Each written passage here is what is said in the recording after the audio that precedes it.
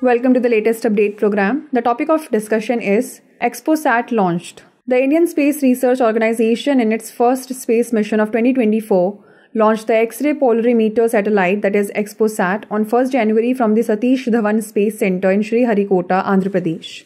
After the Chandrayaan-3 and Aditya L1 mission by the Indian Space Department, this will be the next historic step towards space exploration by the country. Through this satellite, India will become the second country in the world after the United States to send a specialized astronomy observatory to study black holes and neutron stars in our galaxy. Now let us talk about X-ray Polarimeter Satellite, that is XPoSat.